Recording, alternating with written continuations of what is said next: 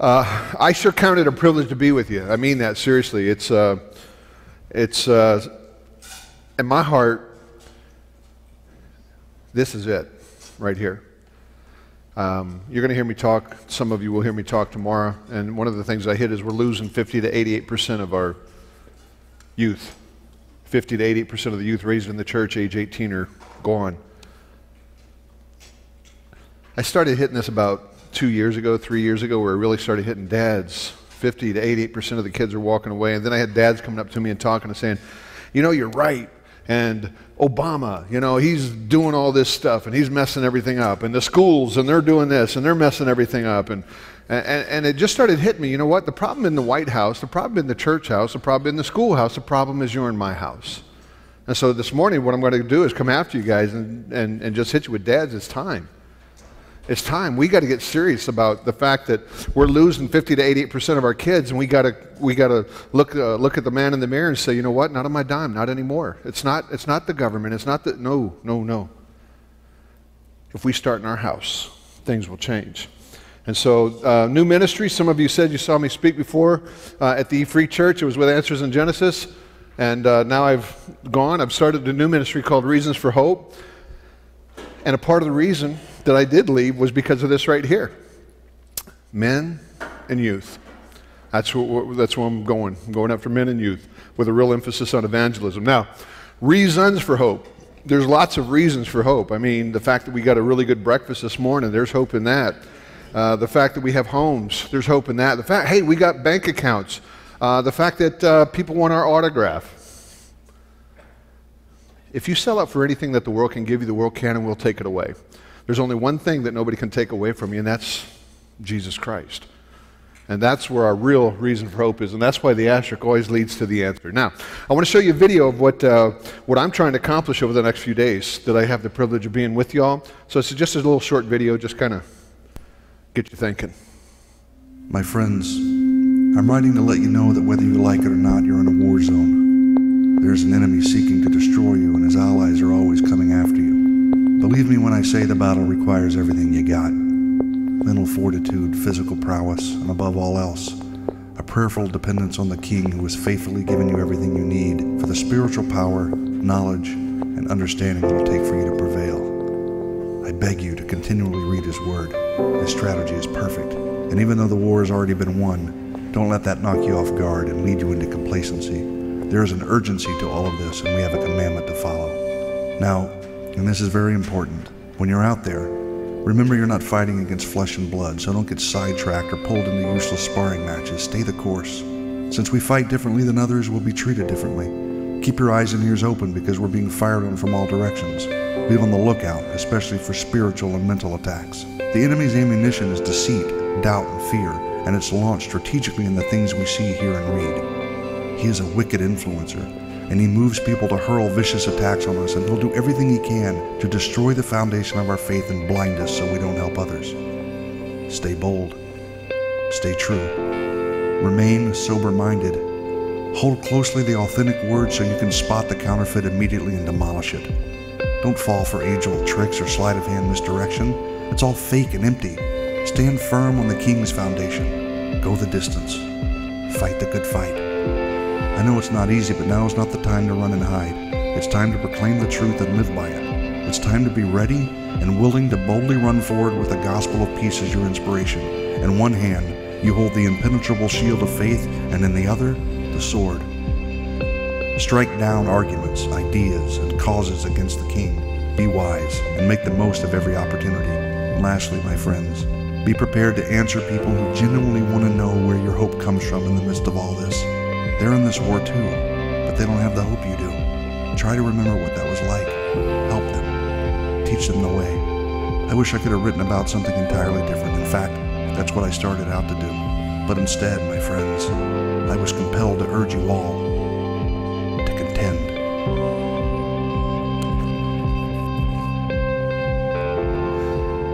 Let me pray. Father, I thank you for the fact that you've loved us enough that you died on a cross for us, that God, you did not leave us here alone. You have empowered each and every one of us to do amazing things, that you, Lord, we know will be the one that does those amazing things. You've just given us the privilege of being along for the ride. So Lord, you turned the world upside down with 12. There's more than 12 here today, so I'm praying that you would turn this community upside down, that you would turn our nation upside down, that God, through humble, fallen servants, and that's what we are. You are our master, we are your servant, that God, you would do something amazing, even today. So help me to speak the truth, help me to be obedient to your word, to lift you up, not self. And we thank you, Father, for what you will accomplish in Jesus' name. Amen. So, dads, it's time. That's kind of where I'm going with this. It's time, and there's a couple of different type meetings with that it's time thing. Number one, it's time. We've got to invest in our young generation. You know, here's a quote that I read, and it's stuck with me for a while now, and it's just been in my head. The average time a child, this is not the quote, the average time a child spends in school is 900 hours a year. 900 hours a year is the average time a youth spends in the school system, okay? Whether that's public, private, homeschool. 900 hours a year. That same child will spend 1,064 hours in front of a TV set. Are you seeing a problem with just those two numbers? If you want to start going into internet, you want to start going into music and video game, then the numbers get really ugly, okay? But just as a minimum, 900 hours a year, average child spends in a government school system, 1,064 in front of a TV set. Here's the quote. The average time a child spends a meaningful conversation with their parents each week is less than 10 minutes. Are you with me? Less than 10 minutes of meaningful conversation with their parents each week. We're losing 50 to 88% of our youth, and we're sitting here wringing our hands. I don't understand. What's wrong? Why are we losing all the youth? I don't understand. Well, if you spend less than 10 minutes of significant, meaningful conversation with your children each week, who's having those conversations? Who's doing the teaching? It's time. By the way, I didn't give you the full quote. Let me give you the rest of the quote. If you remove the mother, you can measure this statistic in seconds. Dads, there's one thing that we can take with us to heaven. Our wives should already be going there. It's not our bank accounts. It's not our toys. It's not our job titles. It's our children. And so, dads, one of the first things I want to stress to you today is it's time. We've got to spend time with them, but then it's also time that we get serious about dealing with it. You see, that's why I just believe from what I'm seeing and traveling that we just got to be straight with each other. Some of you may not be fathers. Some of you are future fathers. I'm praying that at least this will be a challenge to you to get serious. And one of the things that I think helps me to recognize this is the fact that we understand what our children really are and what a gift they are, what a blessing they are. You know, and I mean no disrespect. I was reading your newspaper, the something Republican, okay, Times Republican, and I'm not sure which day it was because there were two editions in the hotel when I checked in, but the front page of one of them talked about the miracle baby coming home. Baby, what is it? Baby, I forget the name, but it was a headline, Miracle Baby Comes Home. And you know what hit me as I read that? And I mean no disrespect. Look at your own child. Every child is a miracle. Every life is a miracle. I mean, when you look at the human body, we are every one of us a miracle. So don't get caught up in, oh, well, this something amazing happened. No, the fact that you are born is amazing. That's a miracle. Now, praise God that whatever happened there and she was able to come home, he was able to come home because I didn't get to read the article. I didn't have my glasses on. So all I could read was a headline. That's all I got to get my glasses. But guys, they're all a miracle. Psalm 127:3 says, behold, children are heritage from the Lord. The fruit of the womb is a reward. I mean, when we get that proper perspective, when we get that perspective that our children are a reward, they're not a burden, oh my goodness. So many times we can give that, they're a burden. No, our children are a blessing. They're a reward from the Lord. Changes everything, the way that I start treating them. You see, we have to take seriously our responsibility to be the spiritual heads of our home, and in order to do that, we need to have the proper perspective, and there's only one that's really, as a Christian, it's a biblical perspective.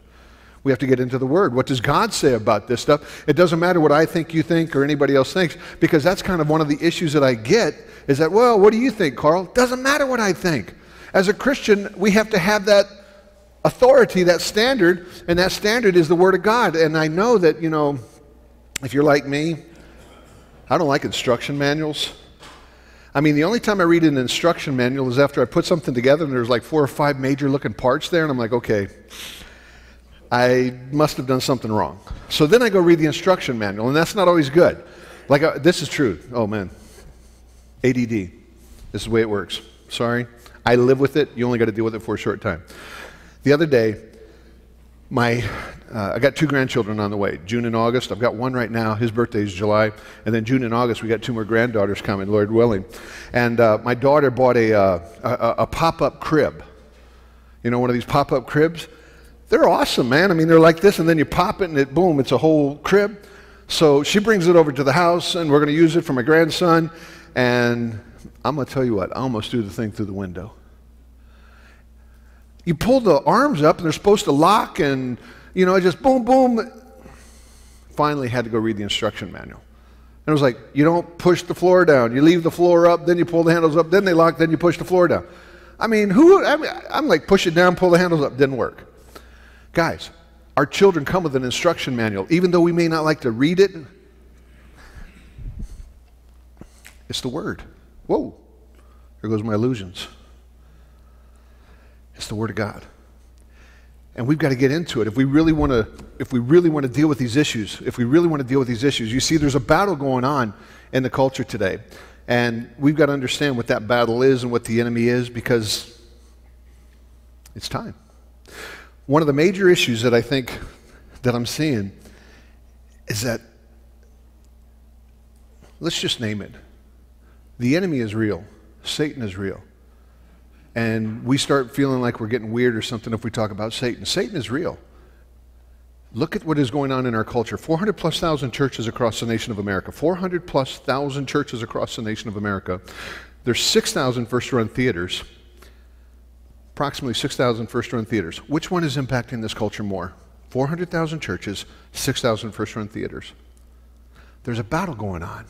And so, dads, if we're going to get serious about this, if we're going to deal with this stuff, we've got to understand there's 3 things we need to do. We need to become the protector, provider, and priest of our homes. Now, stick with me. People freak out on the priest thing. We'll deal with it. Protector. What do we need to protect them from? Well, Satan is real. We better know the tools that he's using to impact this culture. If you're losing 50 to 88% of the generation out here, you better know the tools that he's using to get us to where we are today. And one of them is television and movies. Now, this is coming from a guy who went and watched a movie last night. So I'm telling you not to watch movies. No, I'm not. That's between you and the Lord. But dads, I'll put it to you like this, and you grandfathers too. Teach your children how to watch these things. If you're going to allow them to watch them, teach them how to watch them with critical eyes. Catch the teaching, catch the message. Use them as a springboard to conversations to teach your children or grandchildren. If you watch them. If you don't watch them, praise God for that. That's between you and the Lord. It's not my job to tell you to watch or not to watch, but I know this, that we are watching these things right now, and the messages are coming, and we're not catching it, and it's having an impact and an influence. See if you guys know what fundamentalist. This is a fundamentalist quote here. Many of you have already read my writings identifying TV as a new god. There's a little thing I neglected to mention up until now. Television is a major mainstream infiltration of the new satanic religion. Anybody know what fundamentalist wrote that? It's not Jerry Falwell. It's not Pat Robertson. It's a fundamentalist, though. It's a guy named Anton LaVey. Anton LaVey wrote that in a book called The Devil's Notebook. Now, I know what some of you are thinking. Carl, that's weirdo, wacko, fringe stuff. Nobody's reading that book. Really. Anybody in here ever heard of a place called Amazon.com? You've heard of Amazon.com. You know they sell books there as well as other things. By the way, they rank the books that they sell. And this is Amazon.com, the ranking for The Devil's Notebook, number 13,425. Now, you may look at that and say, so what, big deal? Amazon sells over 1.8 million books. To be ranked 13,000 out of 1.8 million, that's pretty good. I wish my book were ranked 13,000. Not because of money, but because I think the message is a whole lot better. You know why I know they sell at least 1.8 million books? Because my book is ranked 1.8 million. By the way, the other book that Mr. LaVey wrote is called the Satanic Bible. Ever hear the Satanic Bible? You see, Anton LaVey is the founder of the Church of Satan. He's now dead, but he was the founder of the Church of Satan. And what did his book, the Satanic Bible, teach? Oh, let's just take a look at it. It's some interesting stuff here. Satanism is a blatantly selfish, brutal philosophy. It is based on the belief that human beings are inherently selfish, violent creatures, that life is a Darwinian struggle for survival of the fittest, that only the strong survive and the earth will be ruled by those who fight to win the ceaseless competition that exists in all jungles, including those of urbanized society. Does that sound like half of the programming that's on television today? Anybody ever hear of the Hunger Games? Have you heard of the Hunger Games? Anybody? Anybody? Nobody? Oh, most of you have heard of it. You know what the whole philosophy is behind the Hunger Games? There it is. There are, I can't give you the exact number, I've got it on my computer, I just did this the other day. In the 3 books of the Hunger Games, approximately 1,124 pages in the 3 books, okay? Approximately, because I can't remember, but it's right in that area. There are 2,224 pages in the Life Application Bible. How many students and children have read the 1,100 plus pages? How many Sunday school kids have read the 1,100 plus pages of Hunger Games and not read near that in the Word of God? This philosophy is out there. Oh, by the way, Satanic Bible, weirdo, wacko, fringe stuff, nobody's reading that. They rank their books. Number 4,428. By the way, let me put it in perspective for you. Carl, this is weird. Satan, you don't want to talk about the devil. That's bad stuff. No, we need to talk about this. He's real, and it's having an impact. Life Application Bible. This is the top-selling Bible, as you and I would know. They rank their books on Amazon. How did it rank? Let's scroll down here. Number 4,826. The Satanic Bible was outselling the Life Application Bible when I did this research. Now, I don't know what it is today. I didn't look it up last night. I should have to give you the most accurate numbers. But that's very recently. You don't think that it's having an impact, the Satanic Bible? Anybody know who that is? You ever hear of a singer called Marilyn Manson? Look at who his mentor was, Anton LaVey. Let's take Marilyn Manson's music. Let's take a movie called Natural Born Killers. Let's take a video game called Doom. Ever hear of those? Let's put them in with a bunch of kids, shake it up for a little while, and see what we get, see what kind of response we get. Anybody in here ever heard of a place called Columbine? You've heard of Columbine? Do you understand that the 2 young men that went in and did what they did, they left videotape on why they were going in and killing their peers? They were absolutely consistent with their worldview. The one young man had a t-shirt on that read Natural Selection. They believed that they had evolved to a higher level. They were killing off the inferiors. By the way, I wonder where that terminology really comes from. A term that is used quite a bit is homo superior. They're no longer homo sapien. They have evolved to a higher level. They are homo superior. Where does that kind of terminology come from? Anybody ever hear of the X-Men? X-Men? Guess where that terminology comes from? X-Men. Because they had evolved to a higher level. And so you had homo sapien, but you had homo superior. And that's what they believed. They were more highly evolved, so they were killing off the inferiors. Oh, by the way, this is weirdo, wacko, this isn't impacting people. You can now choose to download a video game and play Super Columbine RPG, where you get to choose to be Mr. Klebold or Harris. You get to walk through the school. You get to talk to the students and ask them questions about, do you believe in God, before you choose to kill them or not. Video games? My son is now doing a talk. My son joined me about a month and a half ago, 2 months ago, and he's doing a talk because he came to me. I do the talk on the media and the movies and the television stuff. And my son came to me and he brought me some stuff on video games. And he's like, Dad, you need to see this. You need to see this. I told you, ADD. You need to see this, dads. You think video games, there's nothing that you need to be concerned about that area? I want to show you what my son brought to me. It's going to take me 1 second here, because I don't even have this added in the talk. He brought this to me, and I told him, I said, no, I can't do this talk. You need to do this talk, because I'm not a gamer. I'm like a Mario Kart guy.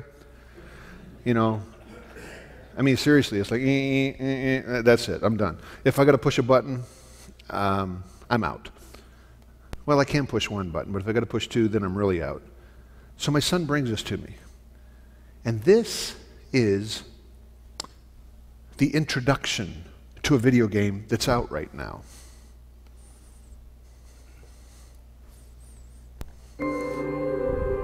Isaac and his mother lived alone in a small house on a hill.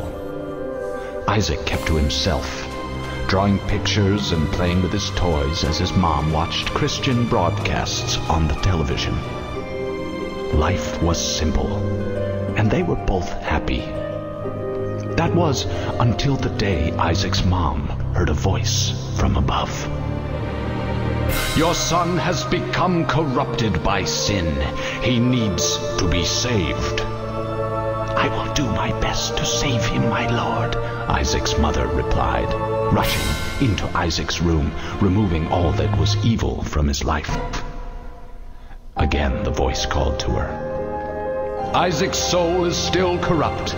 He needs to be cut off from all that is evil in this world and confess his sins." "I will follow your instructions, Lord. I have faith in thee," Isaac's mother replied, as she locked Isaac in his room, away from the evils of the world. One last time, Isaac's mom heard the voice of God calling to her. "You've done as I've asked, but I still question your devotion to me. To prove your faith, I will ask one more thing of you." "Yes, Lord, anything," Isaac's mother begged. "To prove your love and devotion, I require a sacrifice. Your son Isaac will be this sacrifice. Go into his room and end his life as an offering to me to prove you love me above all else." "Yes, Lord," she replied, grabbing a butcher's knife from the kitchen. Isaac, watching through a crack in his door, trembled in fear. Scrambling around his room to find a hiding place, he noticed a trapdoor to the basement hidden under his rug. Without hesitation, he flung open the hatch, just as his mother burst through his door and threw himself down into the unknown depths below. The rest of the game is you as Isaac running from your crazy, psychotic Christian mother who's trying to kill you. And at the very end, if you win the game, the way that you win the game is God reaches down with a big old Bible and slaps Mama and kills her with the Bible. This is just one cowboy game. You're a preacher. God tells you that the people are so unrepentant, there's no salvation for them, so you got to go out and kill them. When you get into gun battles with people and you're outnumbered, you know what you do? You pull out the Bible, you start reading. The people that are shooting at you, they hear you reading the Word of God, they put their guns down, they listen to you, then they start feeling remorse for what they've done. You've disarmed them, now you pull your gun out and shoot them and blow their heads off. Dads, you better know that there's messages coming in these games. We need to protect our children. And if you don't think it's having an impact on the culture, this is America, 400,000 churches across the nation of America. These are the school shootings and stabbings across America from 1996 to 2006. There is an impact. America is the most quote-unquote Christian nation on the planet. We got more Christian music, more Christian radio, more Christian shirts, more Christian shoes. We got Christian everything. I mean, think about it. We even got Christian ties. I don't like ties. I don't like ties at all. I'm going to give you my theology on ties. You young men, feel free to use it. I don't know if your parents will go for it, but I'll give it to you. When you wear a tie, you are celebrating the curse. That's why I don't like ties.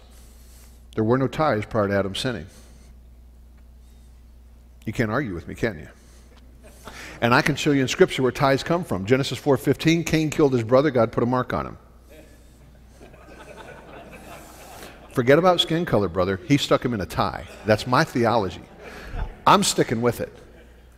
We got Christian ties. I mean, we got Christian everything. Then that's outdated. I haven't updated it. There's a bunch more since 2006. We need to protect our children.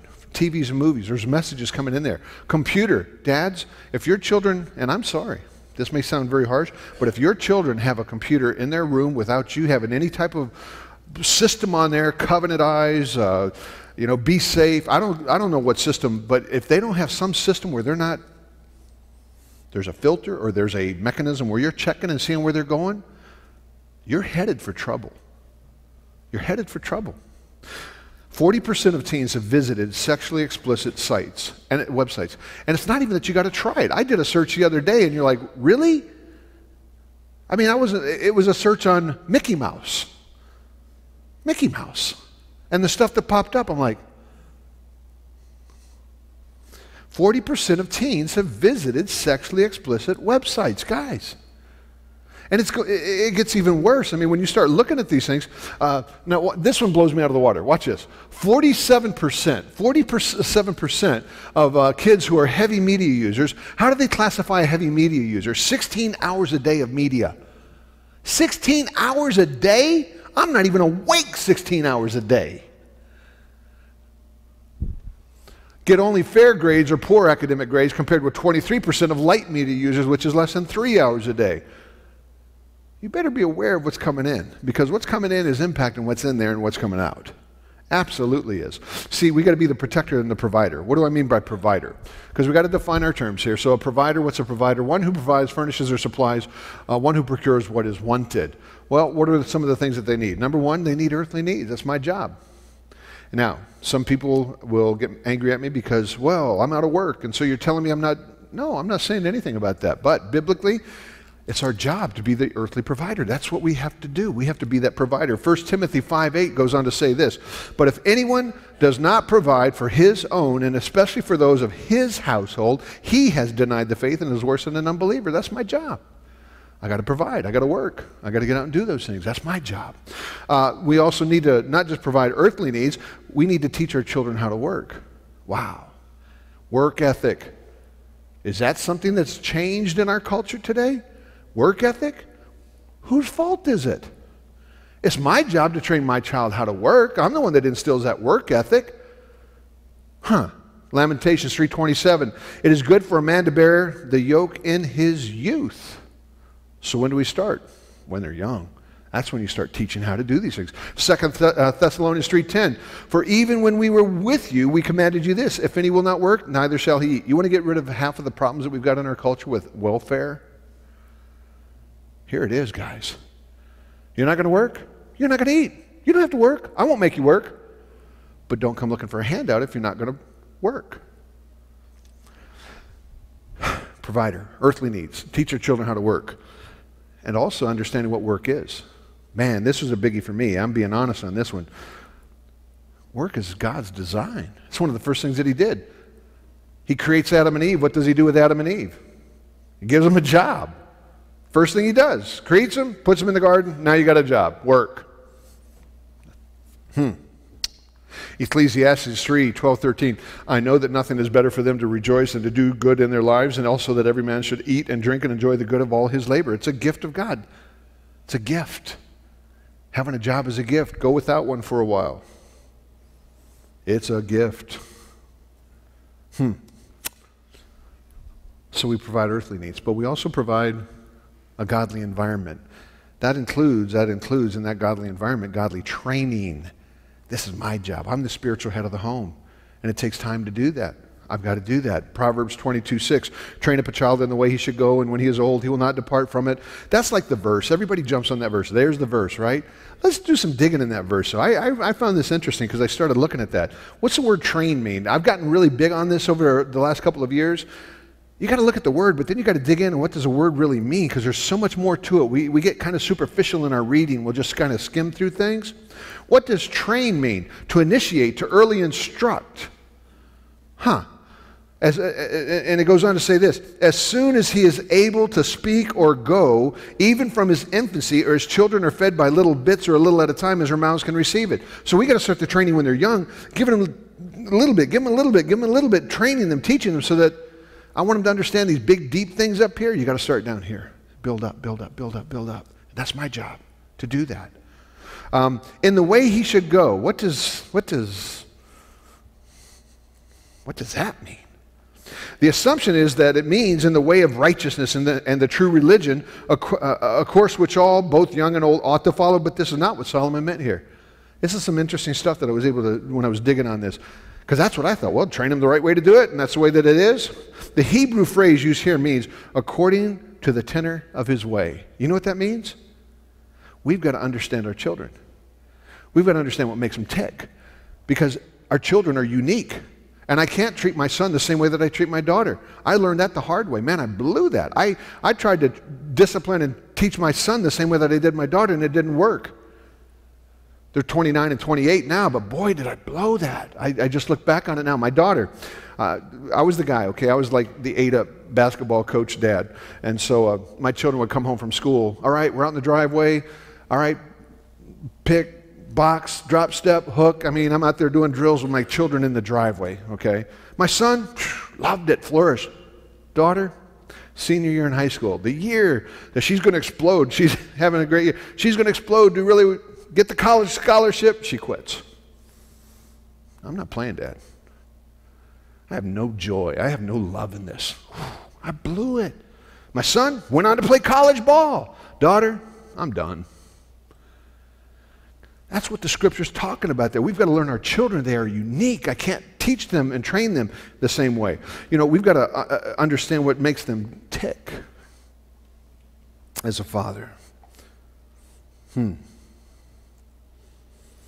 Ephesians 6:4, and you fathers, do not provoke your children to wrath, but bring them up in the training and admonition of the Lord. Provoke them to wrath. Whew, that's what I did, man. That's what I did. I blew it on that area. Colossians 3:21, fathers, provoke not your children to anger, lest they be discouraged. Ooh, I dropped the ball on that one. So I'm not trying to stand up here in front of you and tell you like I'm the guy that has it all right. I've really dropped the ball in some major areas. I'm just trying to teach some lessons that I got. Now, when he is old, we'll go back to Proverbs 22:6. It goes on to say this, that when he is old, this does not mean that your children aren't going to reject the truth. You can do everything right. You can pour into your child. You can do everything right. And it doesn't mean that they're going to stay. It does not mean that. You can still lose them. But the likelihood is this, that if you've poured into them, you've done everything right, the likelihood is more that they're going to be there than they won't be there. Because ultimately it comes down to a personal decision that they have to make with Christ. And all I can do is give them the truth and pour into them. No, I'm going to skip that. Forgive me. I'm going to skip that. 2 Timothy 3:15, and that from a childhood you have known the Holy Scriptures, which are able to make you wise for salvation through faith which is in Christ Jesus. So we got to get them into the Scripture from the beginning, teaching them the Word, how to study the Word. So, providers' earthly needs, godly environment, example and faithfulness. Example and faithfulness. This is a biggie as well, I think, in our culture. What do I mean by example and faithfulness? Well, the first thing that we have to be an example and faithfulness is faithful to our wives. Guys, think about our culture today. What's the divorce rate in the church? It's unbelievable. Infidelity in the church. Faithful to our wives. You know what struck me on this? My son is watching my relationship with my wife, and that's basically going to set a tone for what his relationship with his wife is. My daughter is watching me and my relationship with my wife, and that's setting the tone for what her relationship is going to be with her husband is. We have to be faithful to our wives. Ephesians 5:25, husbands, love your wives just as Christ loved the church and gave himself for her. Wow. Love my wife enough to die for her. You know, I did this. This is how weird I am. I got into the scripture, Ephesians 5, because I love that. I love this verse right here. It says, wives, submit to your own husbands. Man, I love that part. I love stressing that part. I really do. Get in a conversation with my wife. Submit to your own husband. I love that part. But you know, then I did something else. I kept on reading. That part, that's for the ladies. That part, that's for the guys. This is how simple my mind is, okay? I just counted the words. There's 54 words of instruction for women. There's 174 words of instruction for men. Why in the world do we have almost 3 times as much instruction? Because it's our job to be the spiritual head. And when you're the leader, there's more responsibility on the leader. Or maybe it's because we're a bonehead, but I mean, either one. We've got a whole lot more instruction to us. And here's what hit me. If I did my part, If I do my part, maybe she can do her part. Make it a whole lot easier. It starts with me. Oh, it's not as bad as it looks, because take a look here. And let the wife see that she respects her husband. So there's 10 words there. So subtract 10 words. It's actually 166 to 50, or 64 words. 164 to 64 words. So there's only 100 more words of instruction to the men. Still, it's our job. Protector and provider. Let me ask you this. Dads, should I as a father talk to my child about something that can destroy their eternal soul? Should I talk to my children about something like that? What do you think? Should I? I can't hear you. Sexual purity. Sexual purity. Malachi 2:32 says what? And did he not make one? Yet he had the residue of the Spirit, and wherefore one, that he might seek a godly seed. One of the primary purposes for marriage is to have godly children. Think about it. Proverbs 6:32 says, whoever commits adultery with a woman lacks understanding. He who does so destroys his own soul. We better talk to our children about sexual purity. Because this is what bothers me. This is what really bothers me. Adultery on TV depicted on television programs, tied back into that protect our children from TV. Adultery on TV outnumbers sex within the bounds of marriage 8-to-1 depictions. 8-to-1. All right? Now, let's keep going on this, though, because there's a report that came out on Happily Never After, and the report, when I started reading this, across the broadcast network, verbal references to non-marital sex outnumbered references to sex in context of marriage by nearly 3-to-1. Scenes depicting or implying sex between non-married partners outnumbers married partners 4-to-1. The Family Hour. Okay, the Family Hour. That's the safe time to watch TV, really. Time slot with the largest audience of young viewers contain the highest frequency of references to non-marital sex as opposed to references to sex in a marriage of 3.9-to-1. Check this one out. References to incest, pedophilia, partner swapping, prostitution, threesomes, transsexual, transvestite, bestiality, necrophilia combined outnumbered references to sex and marriage on NBC 27-to-1. You don't think that this stuff, 1,064 hours of TV that we're letting into their eyes, into their minds, isn't impacting them? According to one survey published in the Chicago Tribune, a third of the youth 12 and older say the media encourages them to have sex. Guys, there's a battle going on. And if you're not talking to your child about sexuality and purity, the world is. And it's not a very good message that they're giving them. We've got to talk to them about these things. So we've got to protect them. We've got to provide. Faithful to your wife, but then there's another thing, faithful to your word. You know, I spent 2 months. I spent 2 months in camps last year, and probably about a month and a half this year in camps with junior high and high school kids. The number one comment that I get from youth when they start coming up and asking me questions, I always ask them, do you talk to your parents about this? Do you talk to your father about this? No. Why not? They don't listen. He's there, but he's not there. He'll tell me that he'll do something, then he doesn't do it. Faithful to your word. Gentlemen, if we tell our children we're going to do something, we do it. And yes, there are circumstances that break us down from being able to do those things, but then we go back to them and explain. And if we have to repent, we repent. We set the pattern. Our children see us, the way that we even handle the mistakes and the times that we can't do what we say that we're going to do. But I'm telling you right now, that was one of the major things that the youth told me. Dad doesn't do what he says he's going to do. What you see out here is not what I see at home. Number one, James 5:12, but above all, brethren, do not swear either by heaven or earth or with any other oath, but let your yes be yes and your no, no. If we say we're going to do something, man, we do it. Or we give reasons why we can't. When we drop the ball, we deal with it. We set the example. Provider, faithful and to our wives, faithful to our word, and faithful in your work. Now, I'm not talking about physical work. We've already hit that one. I'm talking about the real work, not the secular work. I'm talking about our real work, and our real work is what? The spiritual heads of our homes. We've got to be faithful in that. You guys ever remember hearing a song? It's a few years old now. There's a song that the dad said, Lord, I want to be just like you, because he wants to be just like me.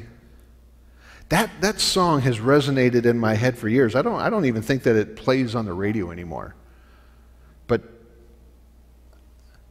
I want to be just like you. because he wants to be just like me. A holy example for his innocent eyes to see. Help me to be a living Bible, Lord. This is weird. Isn't this weird that you can remember these things? You don't think that music, you don't think that TV has an impact? I still remember this. I'll be a living Bible. A living Bible. Wow. That's what I'm called to be. The example to my child. Protector, provider, priest. Now this is the one that freaks everybody out. Priest, so you're getting ready to pull out the robes and the incense and we're going to have all kind. No, I'm not talking about that. I'm not talking about that. I'm talking about a priest, a biblical priest. And you know what? The scripture is very clear that we, gentlemen, are a royal priesthood. You get into Peter, it talks about that. As living stones and being built up as a spiritual house. A holy priesthood. That's us. The body of Christ. The servants of the Lord Jesus Christ. We're royal priesthood. 1 Peter 2:9, Revelation 1:6. We're priests. So we are to be priests. What does a priest do? Well, what does a priest do? Here's another little tool, dads. I love doing this one. 1828 dictionary. It's free of charge on the internet. Just type in 1828 dictionary in a Google search. Type in the word, any word. Type in the word love. Type in the word science. Type in priest. And it's interesting. 1828 dictionary. Check the definition there. Check it versus a definition today. In today's dictionary, totally different. Totally different. Terms have really redefined. So, in the modern church, a person who is set apart or consecrated to the ministry of the gospel. There you go. Gentlemen sitting in here today, you know the Lord Jesus Christ? He's your Savior. You are a priest. Welcome to the priesthood. We got to start living it. What should a priest do? Well, one of the primary responsibilities of a priest is what? Is to bring sinful people into a right relationship with God. And how do we do that? Proclaim. We have got to get busy and talking. How many churches across the nation of America? Over 400,000. How many first-run theaters? Hunger Games has done more to initiate or indoctrinate this younger generation than 400,000 churches have. Why? Because where are the Christians in the world? Where are we? Turn on television if you dare. Finding Nemo, watch a movie. Finding Nemo, Lilo and Stitch, Incredibles, Bob the Builder, Law and Order. They all have Christian characters on there. And by the way, I love this one. Law and Order, if you see a Christian in there, they did it. Law and Order, if there's a Christian, he did it. If he didn't do it, he's worse than the one that did do it. Christians, how are we depicted? What are we doing to overcome that stereotype? We're priests. We're set aside. We got to proclaim. How do you bring sinful people into a right relationship with God? You got to do the proclaiming, because don't trust me, God said, 1 Peter 2:9, that you proclaim the praises of him who called you out of the darkness into his marvelous light. There's another thing that we need to do. We need to pray. Ooh, there is power in prayer. You know that. So how do we pray for our children? I think there's a real good example on how we pray. And let's go to Job. Job says this. Whoops, I went one too many. Forgive me. Got to take you to this, because this is good. This is a good example on how we pray. He goes on to say that you pray for your children by what? You rise up early in the morning. For each one of them as an individual, on a regular basis. There's how we pray for our children. There's a good example, a good biblical example. So proclaim, pray, and present. What do I mean by present? Lord, I want to be a holy example for his innocent eyes to see. I live it. I present myself to the Lord. You know, my former pastor in Illinois, he adopted 3 children. I think it's 3. And one of the young men is now out of the house. He's gone down another road. And he was writing some stuff, and my pastor wrote this to him, and I thought I'd share this with you guys, because this was, to me, some real wisdom. This is what my pastor wrote to the son that's made his decision to go down a different road. Boys play house, men build homes. Boys shack up, men get married. Boys make babies, men raise children. A boy won't raise his own children. A man will raise his child and someone else's. Boys invent excuses for failure. Men produce strategies for success. Boys look for somebody to take care of them. Men look for someone to take care of. Boys seek popularity. Men demand respect and know how to give it. Boys do what they want. Men do what they can and more. Wow. So I got to be that living example. They're watching. You know, I want to show you a video here. Kind of a illustration.